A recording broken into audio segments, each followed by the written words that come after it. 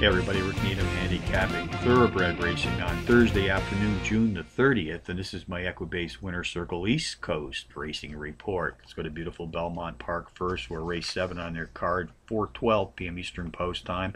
A mile test on the dirt track, fillies and mares 3 years old and up. Race for an allowance purse of some $43,000. Contenders: number 6, My Honey Lori, number 4, Little Larky, number 5, Moshi Diane, and number 2, Judicial Leader. Number 6, My Honey Lori, is both the overall speed and pace profile leader in this allowance field. Racing at the mile distance on the dirt, has hit the board in 3 straight starts, with 2 of those efforts qualifying as power runs. Number 4, Little Larky, has hit the board in both of her 2 career starts to date, including a power run win to Breaker made her last time out.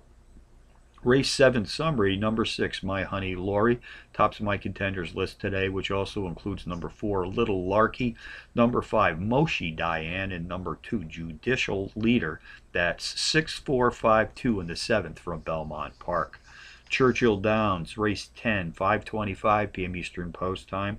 It's a 5-furlong sprint on the turf. Fillies and mares 3 years old and up. Race for an allowance purse of $65,200. Contenders: number 7, Costly, number 3, Scintillation, paired entry of number 1, Water of Life, and the stablemate number 1A, Tis Rising, on my contenders list, along with number 5, Simple Words.